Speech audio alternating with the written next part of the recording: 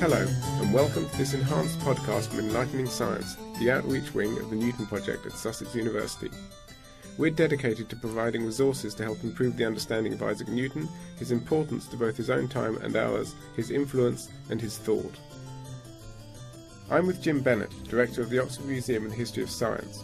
Jim is an expert on scientific instruments from the 16th through to the 18th centuries, and today he's going to be speaking on 18th century astronomical instruments.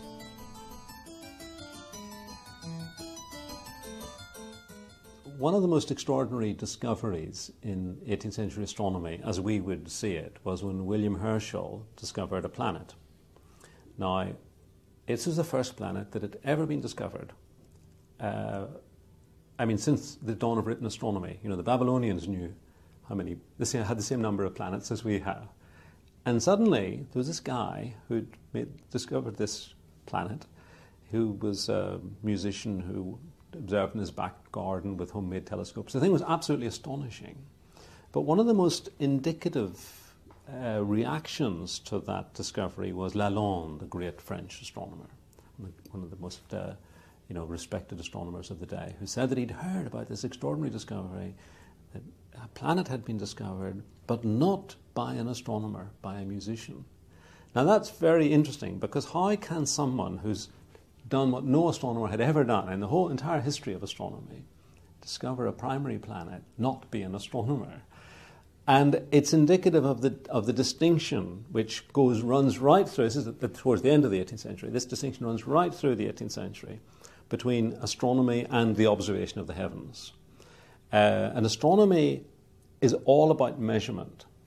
And the reason why Herschel wasn't an astronomer was that he'd been using a telescope which was just for observing the heavens. He observed nebulae and double stars and planets and so on. But he didn't measure anything. He didn't do any fundamental measurement. So telescopes are one thing. Anybody can have a telescope and they can observe the heavens and they can be a musician or whatever they are, but absolutely doesn't make them an astronomer. Because astronomers don't go in for big telescopes, the kind of thing you discover a planet with. The curious thing is that some astronomers had seen Uranus. This was the planet that Herschel discovered. John Flamsteed, the first astronomer royal at the beginning of the 18th century, had seen Uranus. And he thought it was a star, of course, because he had a small aperture telescope on a fixed instrument, on a measuring instrument, an instrument for measurement. So he writes down the position of the star, and then when he comes a few years later to look at it again, to check the position, it's gone. Well, of course it's gone, because it was a planet, so it's somewhere else in the sky, like planets do. So he says, well, that was just a mistake, crosses out the first observation. So he has these instruments, which are only for measurement, and they're kind of instruments not for making discoveries, because when he makes a discovery, it doesn't do it. It isn't that kind of thing. So that's, I think, a useful introduction to thinking about what astronomers are doing and how it may seem to us a little perverse that their telescopes, their instruments, are for something quite different. At the beginning of the 18th century, John Flamsteed is using a thing called a mural arc. That's to say, a great sort of protractor, if you like, mounted on a wall. And he has a telescopic sight which moves across this great scale, this protractor, if you like. And all it does is measure angles in the heavens. It measures them particularly in the meridian, which means that his telescope can only point, and there's another reason why it's not good for making discoveries, it can only point due south or north, mostly south, of course, in the northern hemisphere. So he's pointing due south, and he's measuring the altitude with the scale, this protractor thing, this scale set into the wall, and he's measuring the what astronomers call right ascension by listening to a clock. So a clock, an accurate clock, is an absolutely vital measuring instrument. It's an astronomical instrument, more so than Herschel's telescope.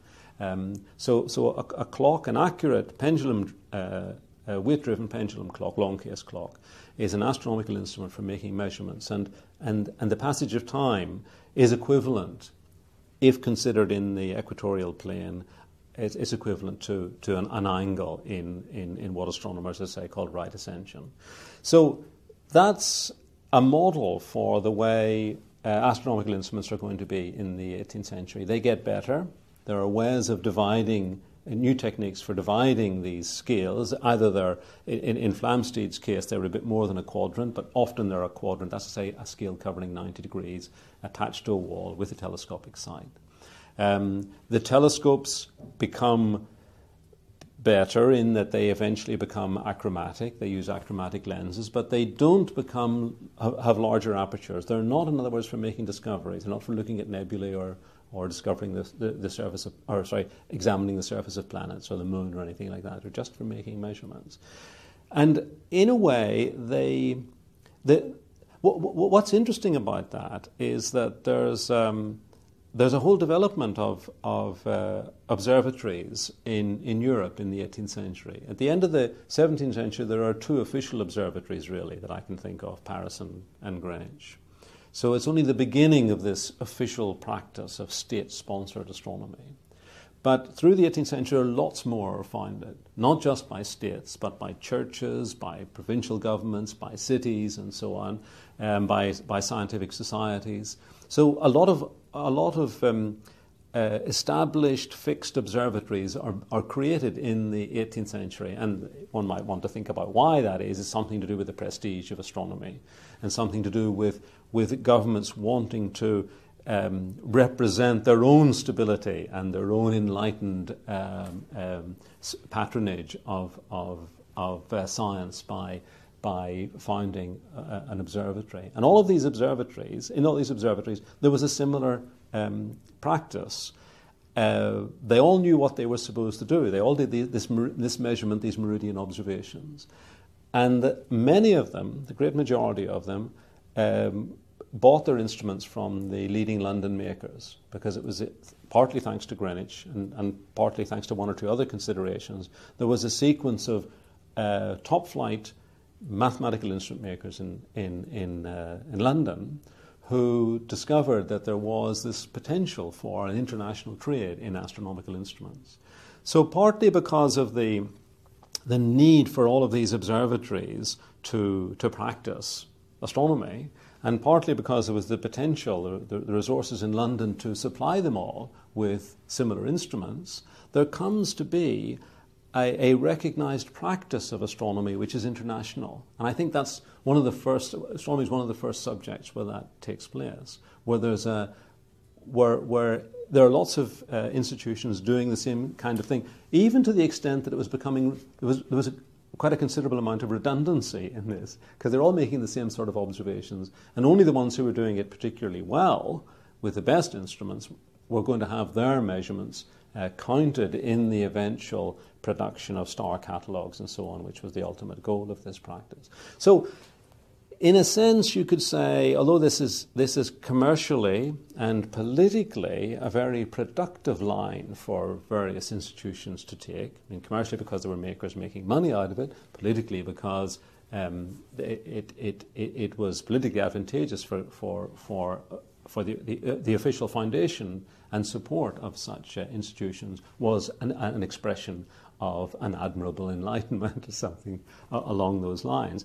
But despite all that, or perhaps because of all that, it was becoming rather a sterile practice in terms of natural philosophy. So when someone does something really extraordinary and original in the study of the skies, like discovering the first planet since the Babylonians, it's not done by an astronomer.